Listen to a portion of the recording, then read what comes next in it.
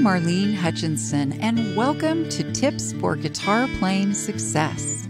As many of you know, I've been sharing my guitar playing tips every Thursday for more than 8 years. It's been my way to hopefully help you stay motivated, be inspired, and continue expanding your guitar playing journey. If you're interested in more learning resources like my Thursday Tips blog, my DVDs, books, virtual learning, and more, go to my website, marlenesmusic.com.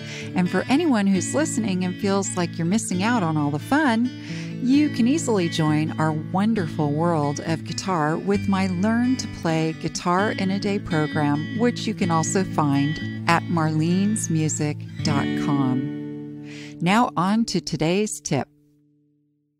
Today's tip is how to play the Calypso Strum.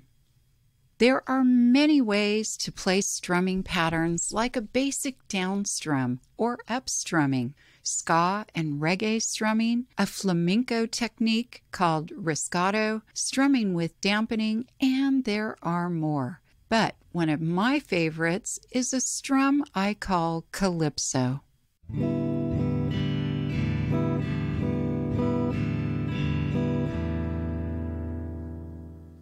In this episode, I'll cover the pattern basics, play examples, and give you tips and ideas to help you make this popular rhythm pattern a part of your guitar playing skills. The pattern is called Calypso because it has a Caribbean sort of flavor, but it can be played with just about any song, which is why it's a great rhythm pattern to have in your bag of guitar strumming tricks.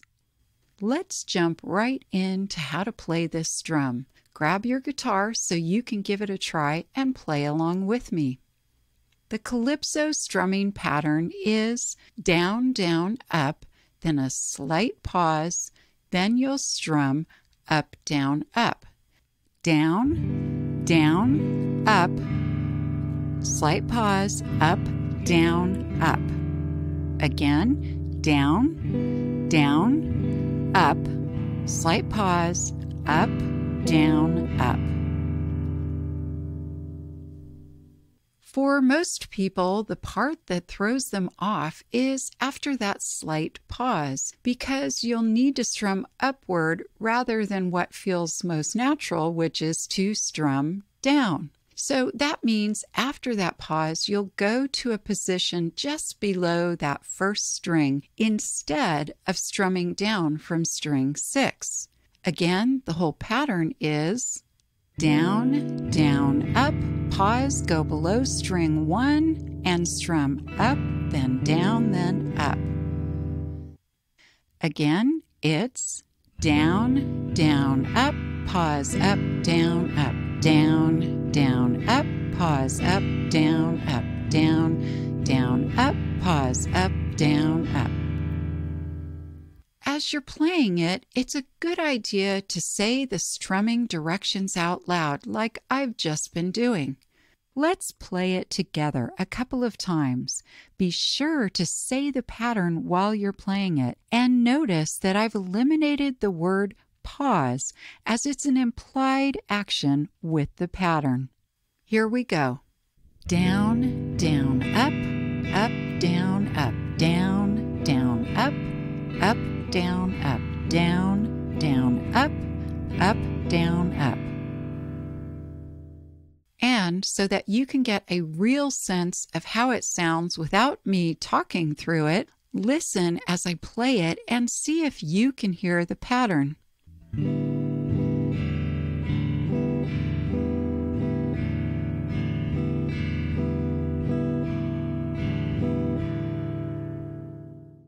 Calypso is fun to play, but it works best in your songs when you're comfortable with the pattern. So that's the game plan.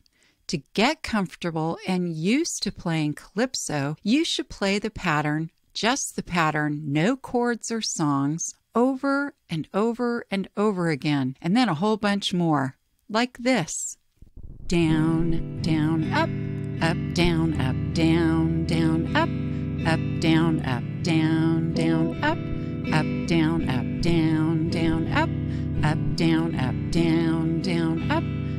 down, up, down, down, up, down, up.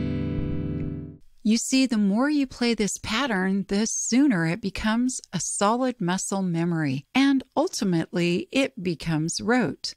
It's like walking. You no longer think of the mechanics of the task, like bend your knee and ankle, shift your weight, lift your leg, step forward. You just do it because it's rote.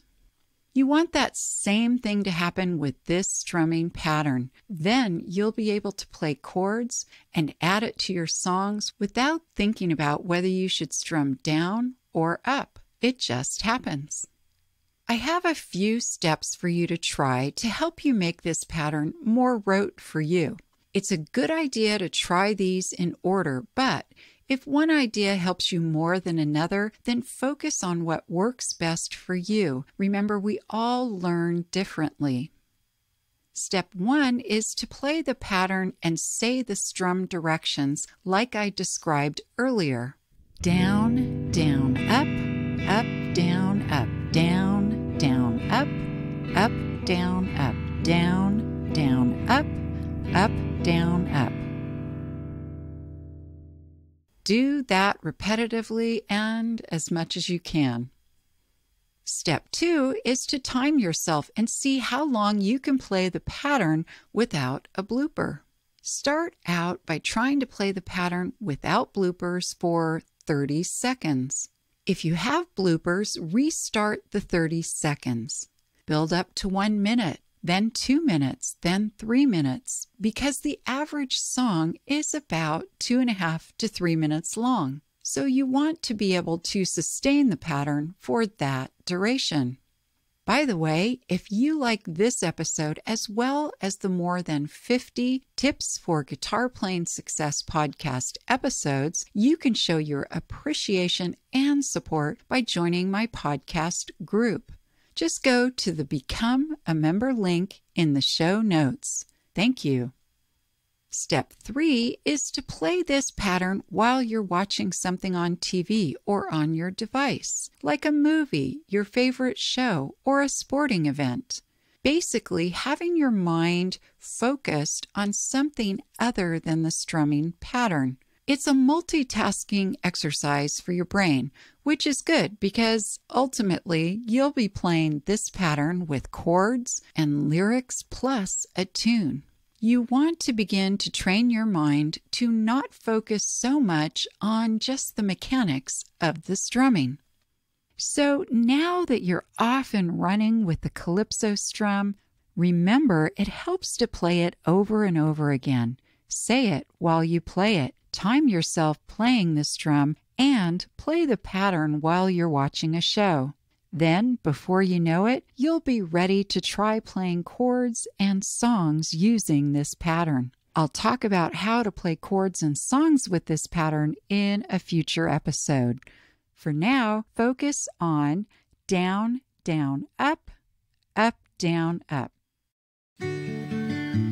I hope this episode's tip has helped you to continue expanding your guitar skills and knowledge.